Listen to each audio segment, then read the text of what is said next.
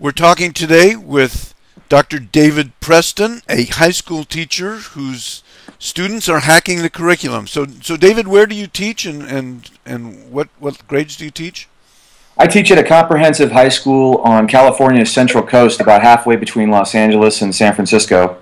And this is part of a sort of a long odyssey for me. I came back to teaching high school after teaching at UCLA and running a consulting practice in Los Angeles. And part of the reason that I moved to this area was that I had experience in the urban environment, but I'm also aware that there's consensus on the problems about education, but not on the solutions, so I wanted the whole spectrum. And I live in a semi-rural community where there's a healthy mix of agriculture and emerging business, but it's, you know, the typical heartland. So what do you mean by hacking the curriculum? I know you've got a lot of projects going. Why don't you just tell us about some of the things that your students are doing? Well, in the beginning, it was all about learning the internet itself and recognizing that digital natives aren't necessarily digital experts. So we wanted to go through the affordances. I used some of your infotension curriculum and Mind Amplifier's curriculum to begin with. And very quickly, the students moved into blogging. We had about 100 students with about 100 blogs.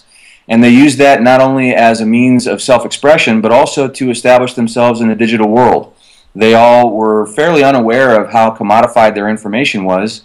And the only way to get out ahead of their profile and establish who they really are online is to get up front and say so. So the blogs began as self-expression. So are those blogs are visible only to the students?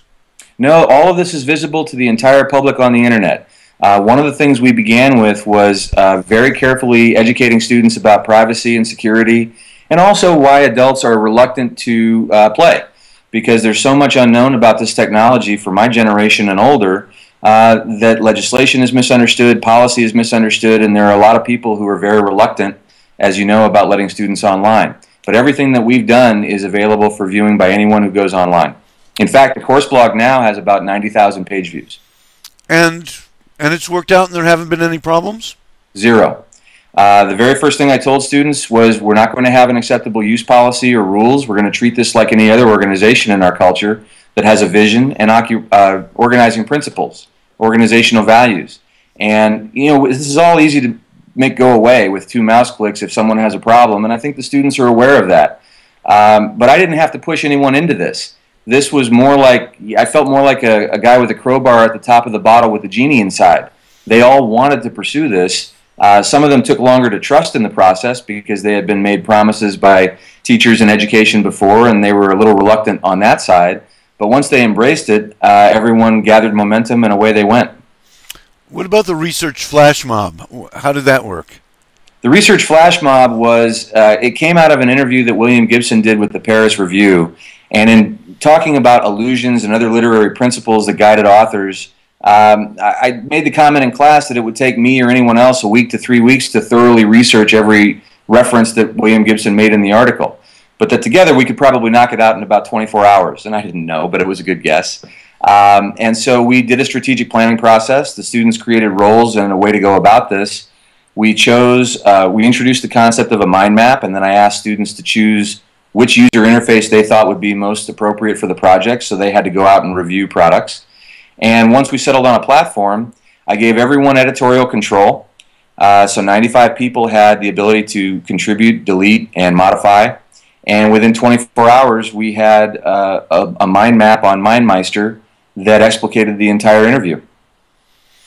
You mentioned that you had a student teaching online security. How did that come about? What was that about? Well, you're going to meet Ian in a few minutes here because he's going to talk about the peer assessment project that they created. Oh, great. But one of the things that comes out in this process for me anyway, and this is where we get into things like social production, there are so many students that are invisible in their courses because traditionally the operating values in high school are you stay out of trouble and get through and graduate so that you can start living your life. I learned through this process that so many of my students had these hidden talents, whether it was graphic design or coding or things I hadn't even predicted would be relevant. And Ian was one of those students where he had sort of floated through his curriculum, and he'll tell you more about that. But he had also hacking experience on his own, programming experience on his own, and knew a lot about internet security and privacy. So since he had been operating in that sphere for longer than I had, I wanted the expert in front of the room, and I asked him. And the reason that we reached out to so many people like you and Roy Christopher and Corey Doctorow is going to be with our class in November is because I really wanted the students to have firsthand experience with the thought leaders in the field and the people who had more experience than not.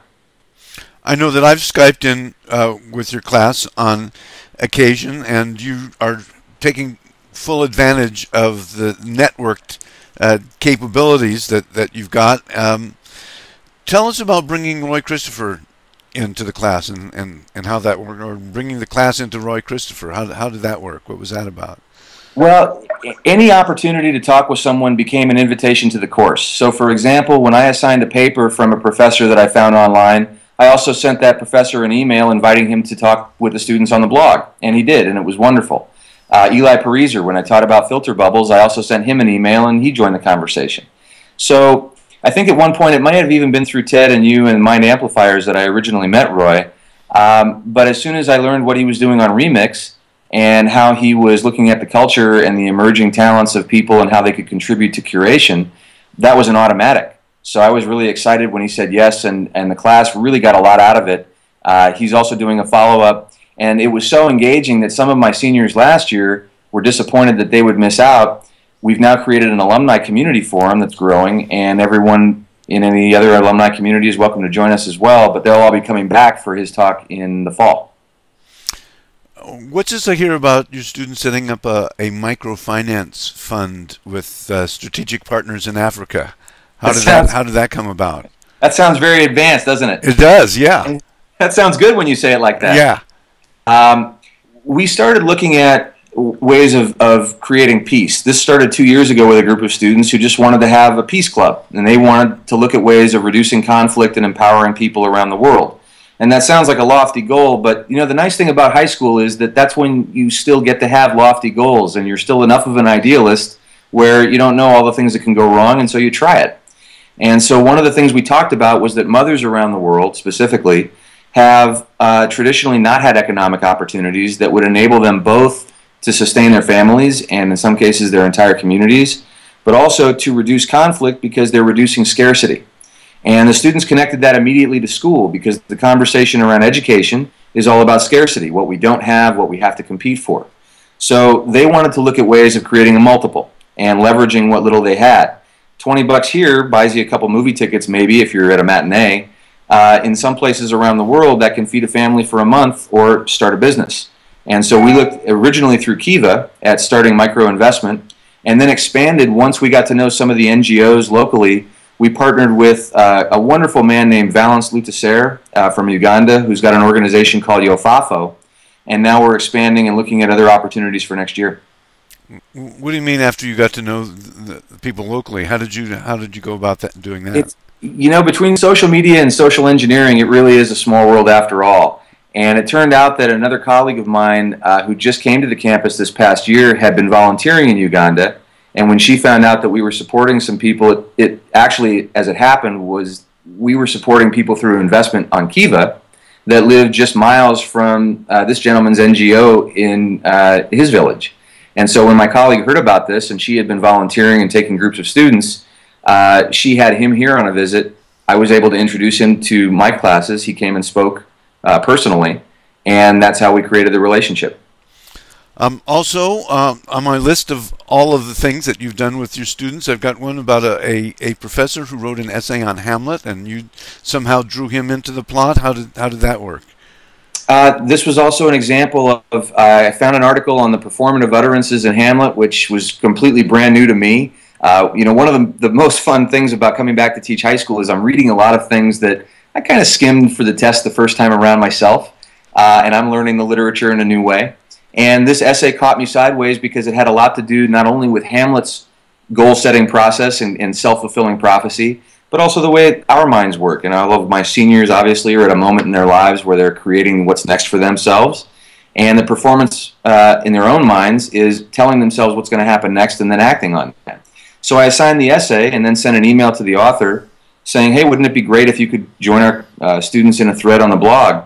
And the nice thing about that was any academic paper is written so formally that it gives students an impression of the author that may not be accurate.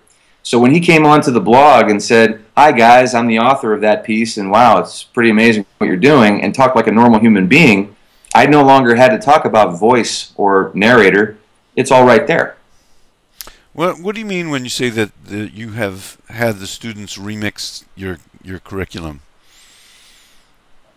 One size doesn't fit all, and my biggest problem with standardization is that learning isn't standardized. You know, when you and I leave this conversation, and at least I will go through my own mind and think of all the great things I should have said to you in this conversation, that's learning. But even neuroscience hasn't managed to account for the firing between axon and dendrite that gives us that little voice, and it's messy. And so I don't know that an MLA paper is the best model for communicating knowledge transfer. One of the things that I've done this year is given students license to tell the story in their own way after they've learned how best to do that on social media. So if they can represent a concept with a mind map, for example, more effectively than a paper, I want them to have that option.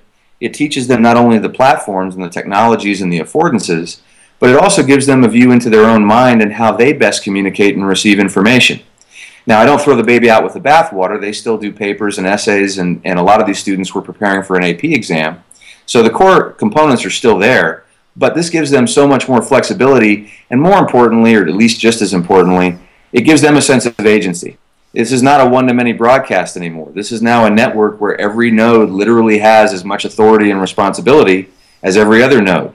So as they're putting all these things online, not only do they get to have the creativity and ownership, but they also have the transparency and accountability so that when someone comes to them and says, well, what did you mean by this and why did you choose this?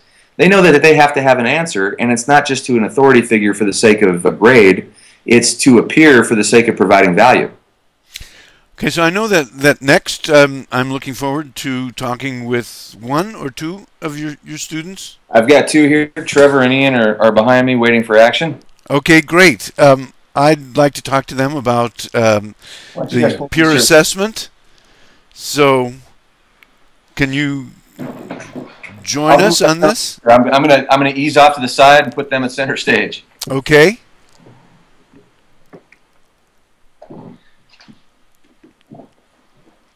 Here. Why don't you take this chair? Okay. It's not fair. You want this one? Hi there, welcome. Great to talk to you. Would you like to introduce yourselves? Yeah, I'm Ian May. I graduated 2012 and I took Dr. Preston's senior class. Congratulations.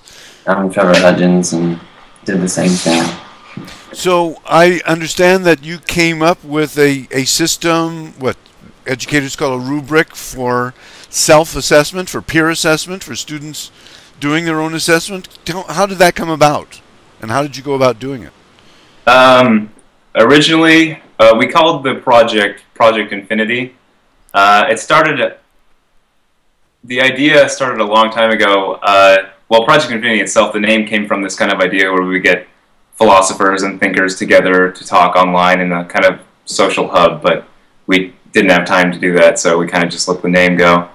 And then earlier in the year, I had the idea of kind of gamifying Dr. Preston's class and adding a points system and ranks and roles and creating a community kind of outside of school where the work we were doing and the things that students were doing could give them points and that could be shared. So towards the end of the school year, we created Project Infinity, where both groups and individuals could kind of join the game. And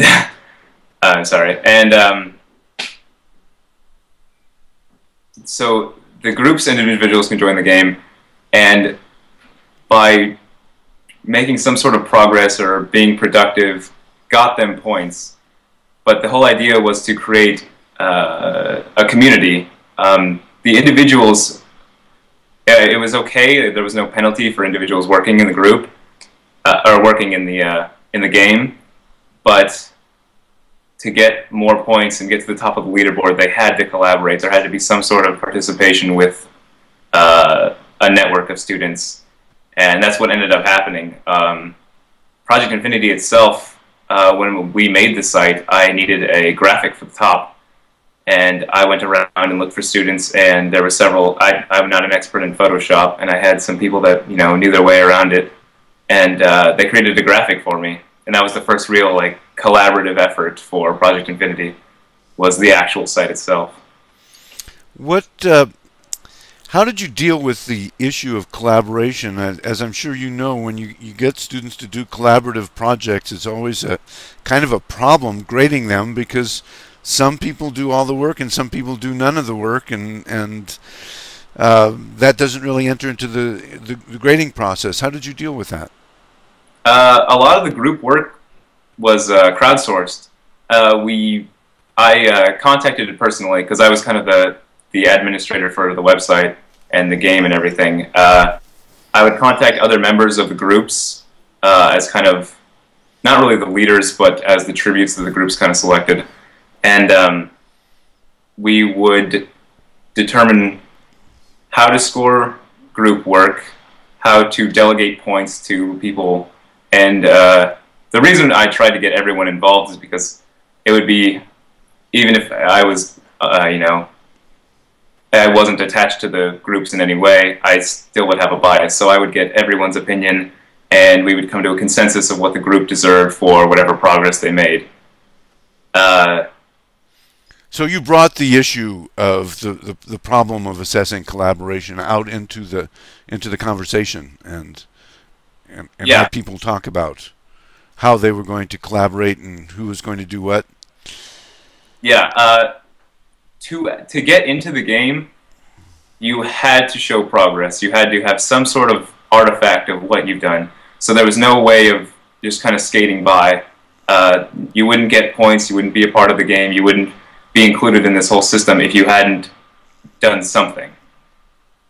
So I'd like to hear from both of you, particularly about what advice would you give to other students out there about if they have a teacher who is as willing as Dr. Preston, what would you advise them to do? What was it that you did that you found the most exciting about hacking the curriculum in Dr. Preston's class?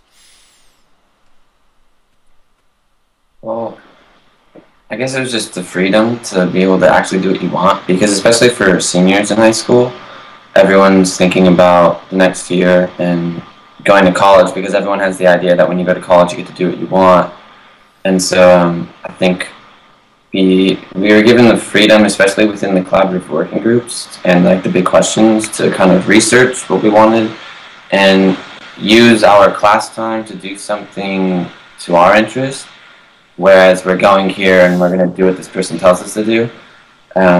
So I think that was really important. Plus, we could bring technology. So many classes exclude cell phone use. Teachers always think you're texting or something ridiculous when you could be checking your email. Things like that. And we could actually bring a laptop, which is pretty much forbidden in every classroom. Especially only science classes sometimes have them, but they're in a big freezer. It's a box safe, and then you're oh, you get computer 9 and you got to return it, and they're all blocked and filtered. So it's just, I think what was important was the freedom and lack of restriction, and just if you did something bad or made a fool of yourself, you got public shamed, because everyone's just going to laugh at you. I mean, it's just you're embarrassing yourself. So yeah. I think, and in high school everyone's self-conscious, so no one really wanted to do that. It sort of ordered itself that way, where everyone knew that once it goes online, it kind of stays online, and you make your profile. So once you make that footprint, everyone knows and everyone can see it. So it's not as the fear of people, well, whatever they would fear, kind of went away when they realized, everyone's going to see this. I'm glad to hear that from you, this awareness that once you put something on the internet, it's there forever. I think that's something that not everybody knows, and it sounds like your class is pretty well informed. Did you teach each other? Did Dr. Preston teach you? How did this all come about? I think that was more of a combination, because we started off with a lot of help from Preston, and I think just kind of the first semester was sort of an enlightenment period to everyone, because not everyone came in with this mindset. a lot of, I mean, we have that stereotype of digital natives, but a lot of people just stick to Facebook or something. You know, as far as like how big the internet is, people tend to, you know, pick habits and go to their favorite places. So you kind of shut off. So not everyone has the whole spectrum in mind. So I think it was sort of a combination of peer-to-peer, because like Ian knew a lot about computers and social media and security. So we learned a lot from him, but then other people knew other things, and then Preston showed us a lot of stuff. So it was just kind of a group effort with the teacher not so much being an authority figure, but being a collaborator. Well, fantastic. And I know a lot of educators and other students around the world are going to be really interested to see what you have to say when this is published. So I thank you for your effort. I wish you great luck in the near future. I'm sure you won't need luck. You are on your way. Thank you. Thanks. Bye. Bye.